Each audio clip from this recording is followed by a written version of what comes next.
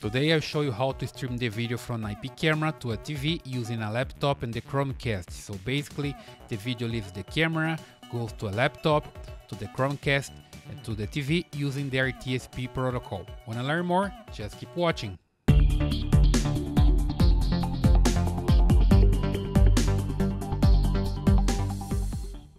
Hello, welcome to my channel, Claudemir here, and today I will show you how to stream the video for your IP camera to a TV using the Chromecast and the RTSP protocol.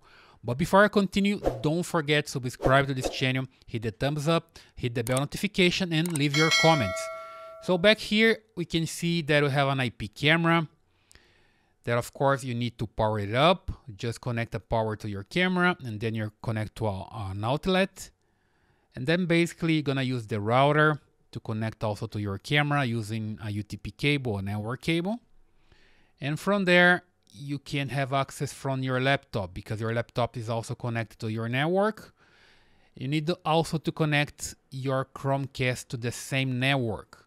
So basically the Chromecast can be connected to a TV. Doesn't matter if it's a smart TV or not, because Chromecast can use the HDMI connection to a TV, and then your TV can receive the stream from your camera, okay, using the Chromecast. So the idea here is that you have a Wi-Fi that connects to your Chromecast, and then the Chromecast, the laptop, and the TV, everybody is in the same network. Also the IP camera is in the same network, so the stream can leave your camera, come to your router, and then comes to your laptop, to the Chromecast, and to the TV. So basically that's the way it works. Now let's do some practice and see that working. Okay, so I'm going to use the VLC software to get the stream from the camera, and then VLC can stream to my Chromecast. Basically what I need here is the RTSP command. I have two of them here, one for the Zosi camera and one from a Samsung IP camera. So I'll get the Samsung one first. This command you can find on your menu, or you can use a software to find the command, right? So here I'm just grabbing the RTSP, and here I can go to media, open network stream, and just paste it here, hit play, and then I need to use the user and password. Let me type the user and password here and hit OK. And here we go. Let me just adjust this screen, and here we go. I have the streaming from the IP camera, from the Samsung IP camera, and this camera is located a little bit back from the Zosi camera, so they're in the same room. You see the Zosi camera here, but this image is for the Samsung camera. Okay, so now let's get the image from the Zosi camera that's out there also. Here I have the screen, the RTSP stream. So I just copy it and come here. I can open another VLC and I do the same process. Here in media, open network stream. I just paste here and hit play. And in this case, it's configured to go directly, right? Don't ask for user and a password. So I have here the stream from the Zosi camera and one from Samsung, okay? So let me just show you guys both of them here.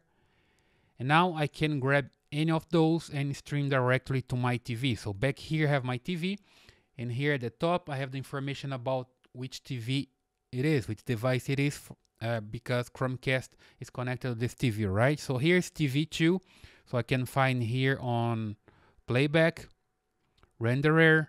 Here I have a lot of different devices, so I'm gonna pick here TV 2, and as soon as I hit here, this goes to black, and I can see on my TV that starts streaming. I see the RTSP command here, and then streams the video there on the TV. So it's pretty easy, pretty simple. Back here on the computer, we can see that I have just a black screen here.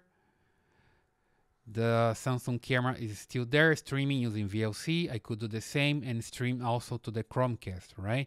So as soon as I close this application like this, if you see on the TV, it goes away, right? So the idea is that you can't close the application, otherwise you're gonna lose the stream from your camera, okay?